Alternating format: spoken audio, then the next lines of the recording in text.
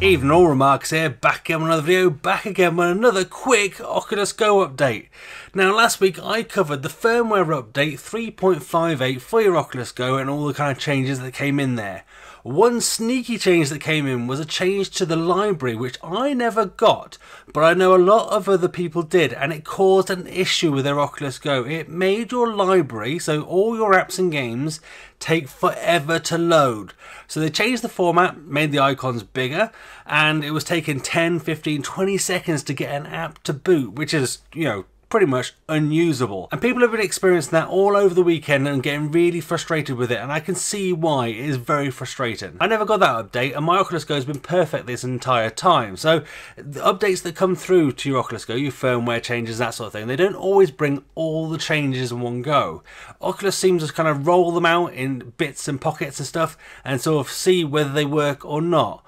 And this update, obviously, to the change to the library doesn't work. But there is a fix, there is a solution. Oculus have rolled back the change. They've posted on the official forums to somebody else saying that the fix has been got in and all you need to do is reboot your headset. And people have done that and it's fixed their issues. All you have to do is hold down the power button for 10 seconds and it'll turn off your Oculus Go, and then just hold it down another 10 seconds and it'll turn it back on again. A lot of people have tried this and they've got the update and it's worked. If you don't get it first time, try another couple of reboots and hopefully you'll get it. But it is rolling out. A few people have confirmed it works, so check it out. So if you've got any issues, reboot and then hopefully it should be fixed.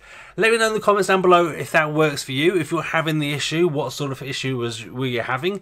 I didn't have it myself, so I can't really kind of talk from experience, but I'd be interested to know what were your frustrations. And Oculus have now jumped in and fixed it. I mean, it's good to see they get the feedback, and it's nice to see they almost slowly roll it out, and not everyone gets the update, so not everyone was affected, but they've rolled it back, so they've fixed it. So let me know in the comments down below what you think about it, and hopefully if it worked for you. If you found this video useful, give it a thumbs up. If you didn't, give it a thumbs down. That's fine. I'm big enough and ugly enough to take it. But do let me know in the comments down below why you didn't like it. I'll try and do better for next time.